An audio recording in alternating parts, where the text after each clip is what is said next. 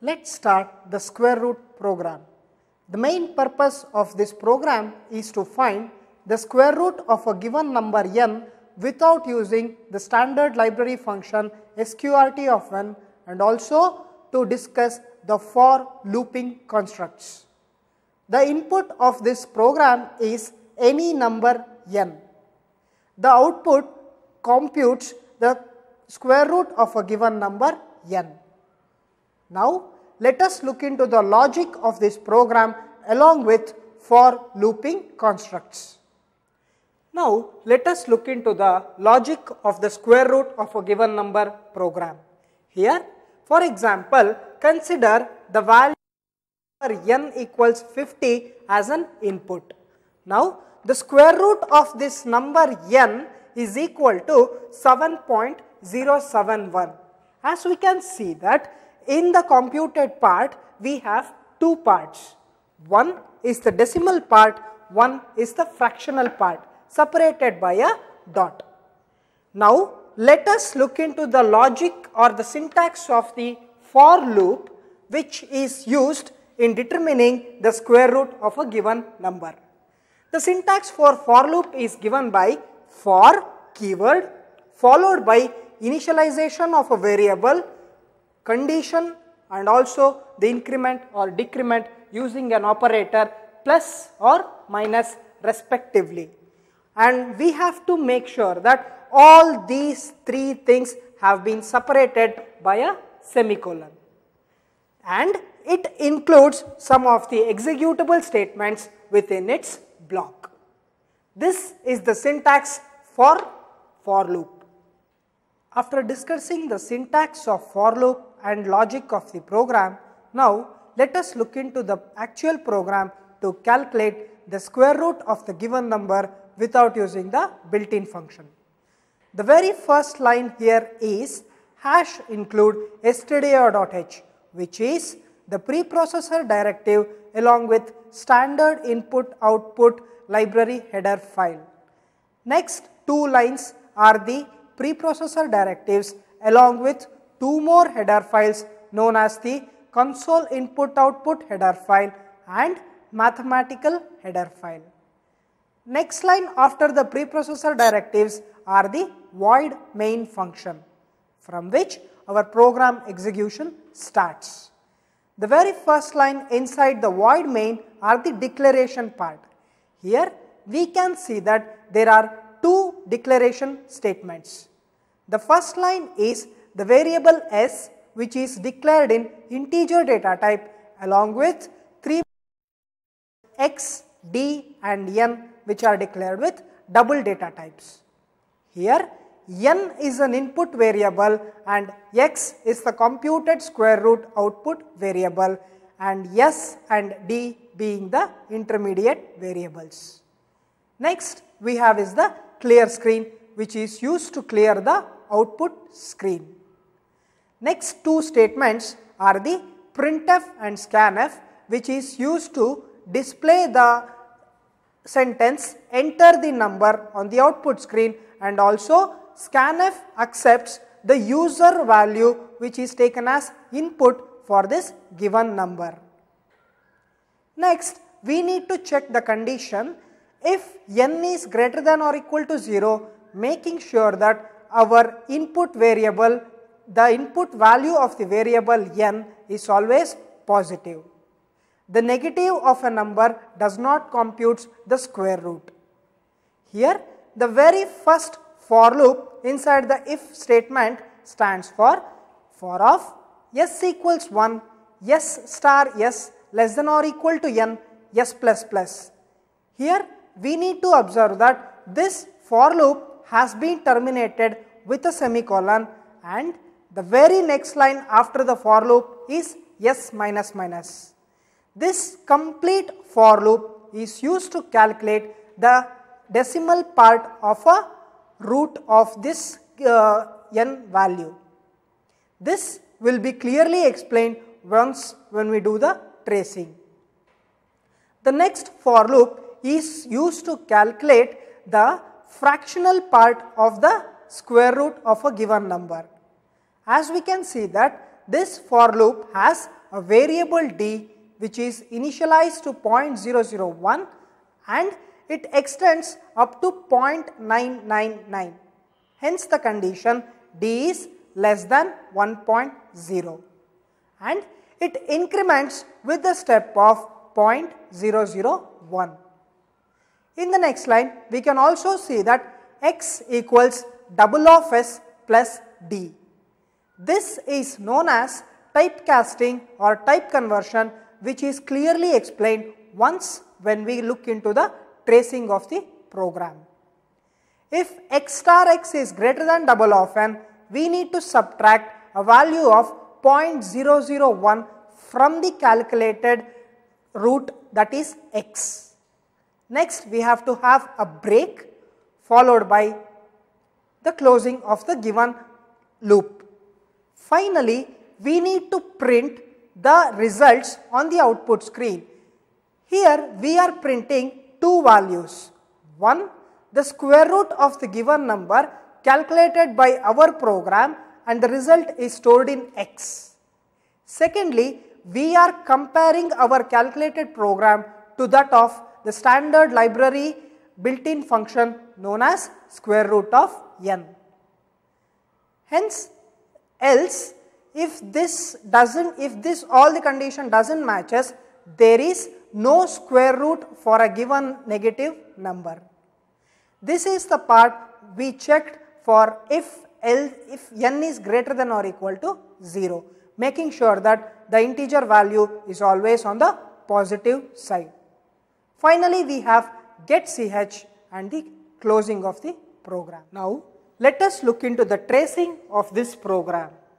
As I told you, the square root of a given number n, which is equal to 50 as an example, consists of two parts, the decimal and fractional.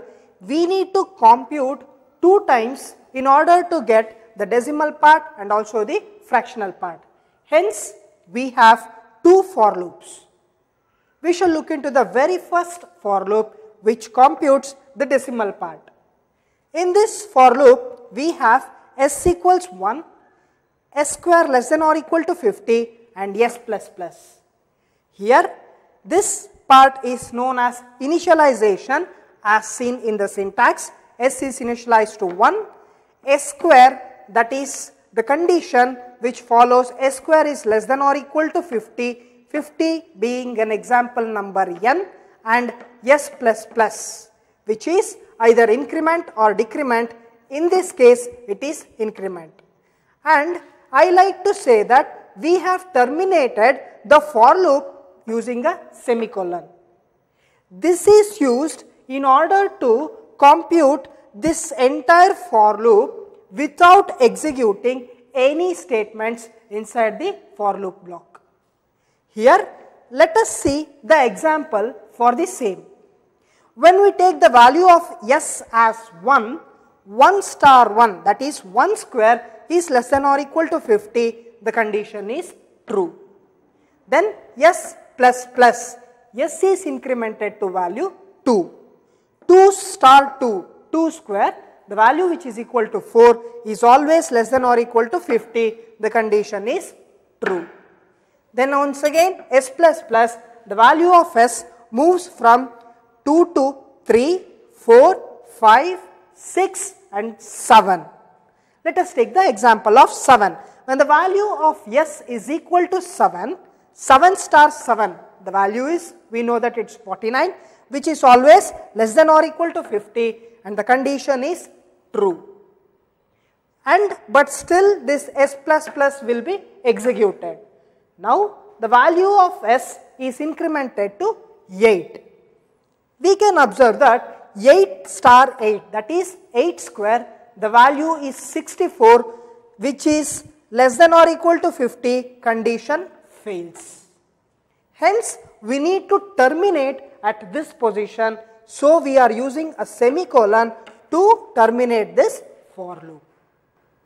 Since the s value is equal to 8, which is not the desired value of the decimal part for this square root of a given number, we need to decrement the value by 1.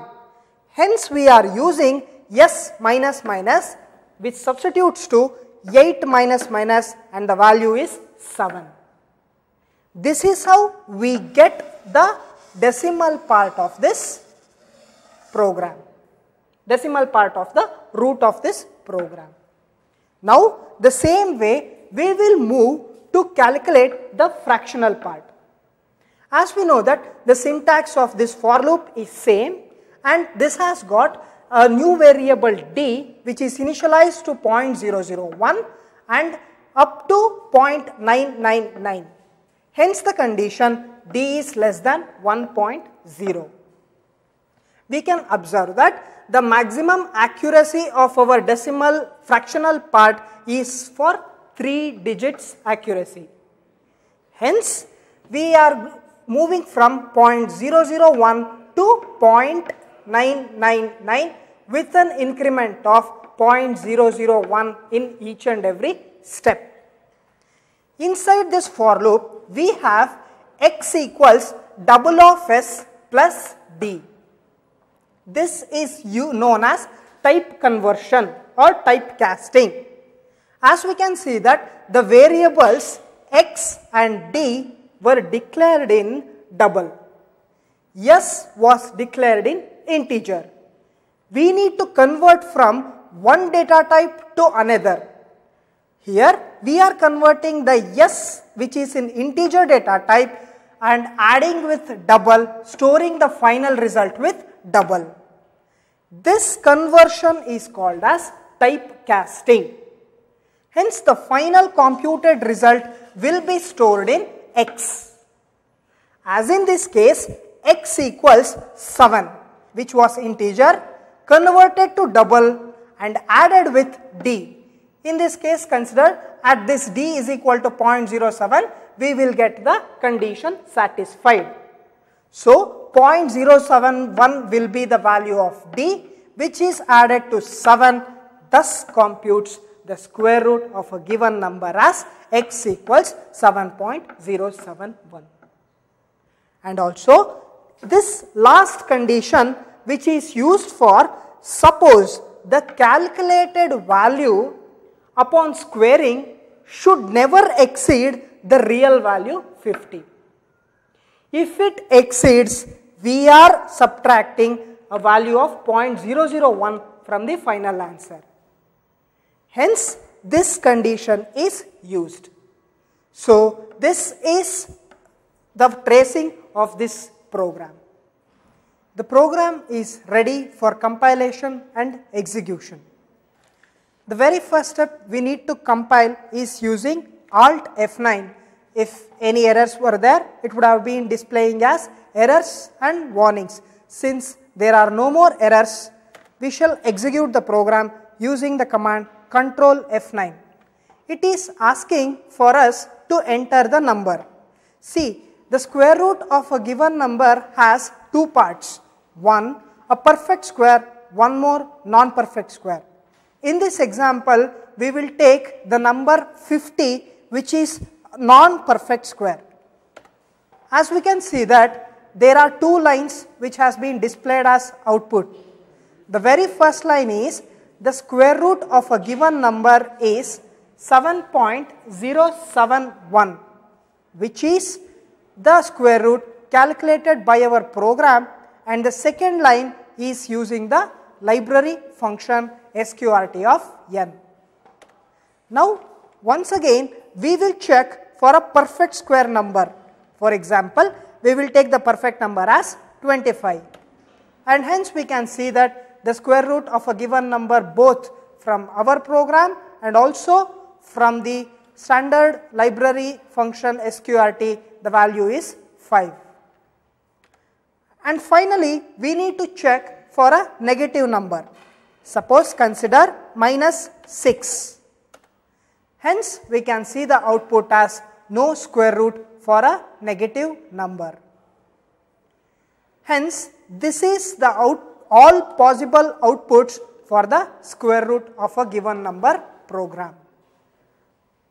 This concludes the square root of a given program which computes all possible square roots of a given number.